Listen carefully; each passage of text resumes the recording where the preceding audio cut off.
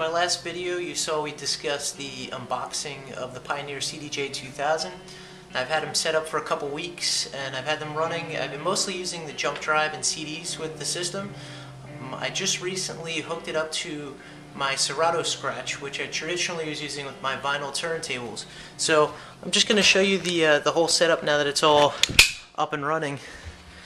And as you see, when you're operating Serato scratch through the CDJ, you really don't get any waveform of the music because there's no data really processing. It's kind of like you're turning the CDJ really into like a dummy terminal. It's probably the best way to explain it. A couple of key things just to know: if you're going to use the two together, any CDJ with Serato, make sure you have it in absolute mode, okay, on the Serato scratch, and vinyl mode on your CDJ. I've been doing it with some success.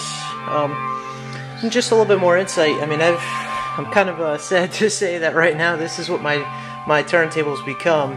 I've been using my decks for about 10 years, and it just one started crapping out. Something's going on with the ground wire, so it's definitely a bummer because I love my decks. They've been there through good times and bad. So of course, you know, the CDJs are great, but for some reason I'm not at that level on a CDJ that I was with vinyl. But yeah, if any of you guys who are watching this video have some suggestions, right now the big issue that I'm having with using the two together is organization. How do you guys organize your tracks, not just in Serato, but also how do you organize your tracks in Rekordbox on your jump drive? I need some more insight. That's one thing that I kind of fall short on, so any advice is appreciated. Yeah, any questions you guys have about the setup, you know, it's an open forum, so please feel free. But just a couple more details. In case you're wondering how I had this all set up and what I'm running, I have two CDJ-2000s Pioneer. They're both running into Allen & Heath Zone 92 mixer. Absolutely love this mixer.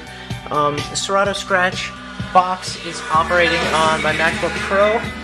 For sound, I use two M-Audio BX8As. Now these, they're great speakers. I absolutely love them for studio use. I wouldn't really recommend them for, you know, they're not going to be for a club. But if you're playing at home and you want a good solid performer for crisp sound with some nice low end, they're highly recommended. For my speakers going outbound, I've got a couple of KRK Rocket 6s. Now the Rocket 6s are really good for studio production, but not as good for DJing on, but that's my opinion. Also we have the Mackie sub, well actually correction, that's the Mackie SRM 450, and I have an M-Audio Studiophile BX10 sub that's pushing all the low ends. So yeah, so that's pretty much my setup. But yeah, any questions you guys have, please feel free to ask, and if you can help me out in the organization, it is appreciated. Once again, I'm Aoki, and thanks for listening to my babble.